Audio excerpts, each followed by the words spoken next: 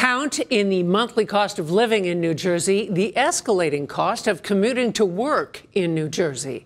Senior correspondent David Cruz adds up the added expenses for those still chasing the dream. If you're one of the millions of New Jersey residents who commutes to work or school or wherever, whether you're on a train or a bus or in some cases both, you know that even as the quality and reliability of service goes down, the cost is always going up.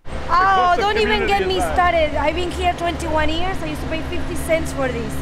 And it's not even worth it. It should cost $5, so maybe they fix it. This is a disaster. It's always delayed, it's always issues. So anyway, I'm late. Thank you.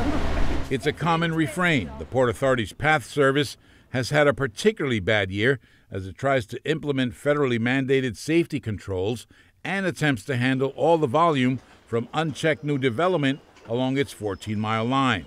Crowded platforms and long delays have become the standard. It's been a long time since the 50-cent PATH fare, but since 2002, the price of a one-way PATH fare has gone up from $1.50 to $2.75. If you've been here a long time, that seems like a lot, but newcomers here in Jersey City, most commuting to and from Manhattan, say it ain't so bad. Honestly, I think that if I were anywhere else and I had to pay for a car and gas, it would actually come out to be more expensive. How's the service? Is it worth the $90 a month? Yeah, it's not perfect, but it works out okay. Also, it could be worse, says Reiko Gomers. He's visiting from the Netherlands, where he's a university student who takes 2 trains to get to school and 2 trains back every day. So a single-way ticket is around 10 to 12 euros. So times 10, so yeah, it's 120, 100 euros. Yeah. A week? A week, yeah.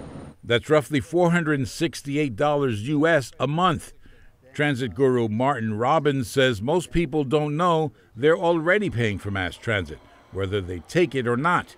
In the case of NJ Transit, public dollars cover about 50% of the system's operating costs, with the rest coming from commuters.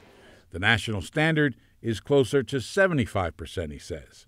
Since 2002, fares on NJ Transit have gone up over 60%, 25% in 2010 alone. So why, even with the public subsidy, are you seeing those big fare increases every few years? They see the 20% rate increases when the government doesn't carefully manage this allocation between passengers and government, and they refuse to raise the passengers' contribution for political reasons, and then the costs just keep rising, and then major adjustments are ultimately required to bring things back into that balance. And so that's when you see those big rate hikes. And that's what happened each one of those times. Robbins says until political leaders start being honest with commuters and create a policy that raises fares more regularly and more fairly, relief is miles down the track. Unlike a lot of commodities, the cost of transportation rarely fluctuates.